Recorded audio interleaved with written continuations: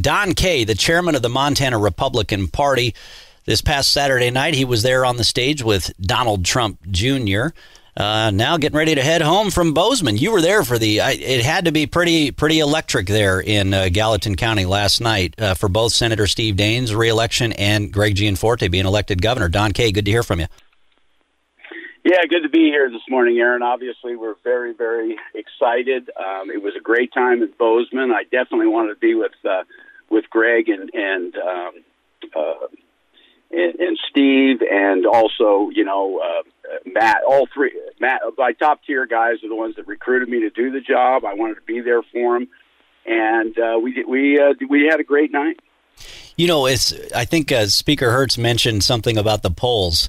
I kept seeing all these college polls from these liberal professors being reported by some in the liberal media saying, "Oh, it's looking really good for Democrats this year," and I just wasn't buying it. And in fact, I said over the weekend with KJJR, I was like, if the polls were bad in 2016, I don't see how they could be any better now, if not worse. It seems pretty obvious. The polling is just awful.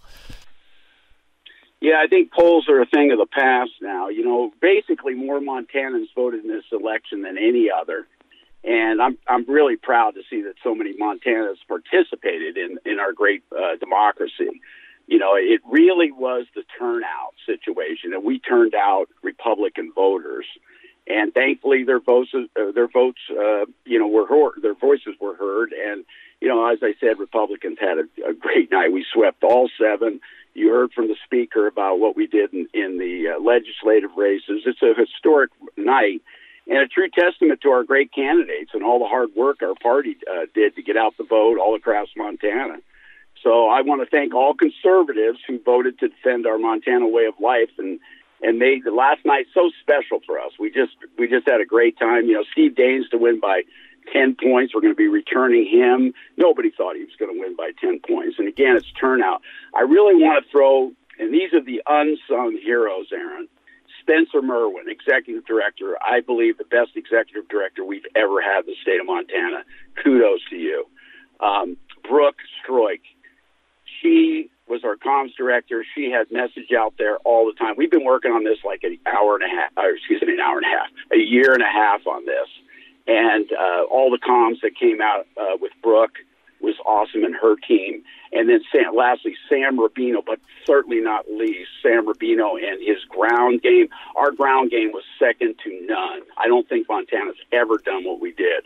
And I also want to throw a special thank you out to our veteran group that helped us this election, Sam Redfern, and worked so hard in Missoula County and Flathead County, Gallatin County, and working on with vets, because we killed it with vets as well. And I want to thank you, all you vets out there, for your service. Well, and thanks for yours as well. Yeah, the Marine Corps, you probably feel like you're at the tip of the spear once again, because Montana standing firm here. Let's just hope that we can bring it home for President Trump here. Well, we did it in Montana, but we need to stay on top of this here at the national level, because I mean, what President Trump did in Miami-Dade, Florida alone tells us if he did that well in Miami-Dade with Hispanic voters, I will guarantee he's doing a lot better than what the mainstream media is trying to make you believe right now.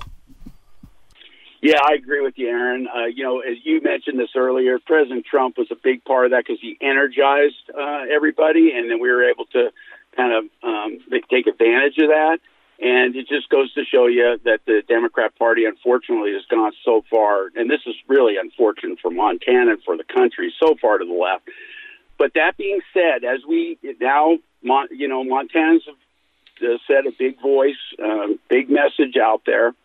And we need to show that we can govern center-right. That's where the state is center-right. We need to govern center-right. In Montana, we basically have strong majorities all the way across. We have all the land board seats. We won every race. Yeah. There's no doubt that Montana is now a red state. Well, and I'm sure you did this in the Marine Corps, but I know when I was, alongside our great soldiers and Marines in Ramadi, Iraq in 05 and 06, it doesn't matter how long your day was, doesn't matter whether it was a good day or a bad day, the moment you complete that mission, you gas up the gun trucks to be ready to go out again. And so now the real work begins. Don Kay, chairman of the Montana GOP, thanks so much for joining us this morning, and congrats to you and your team. God bless, Aaron, and thank you.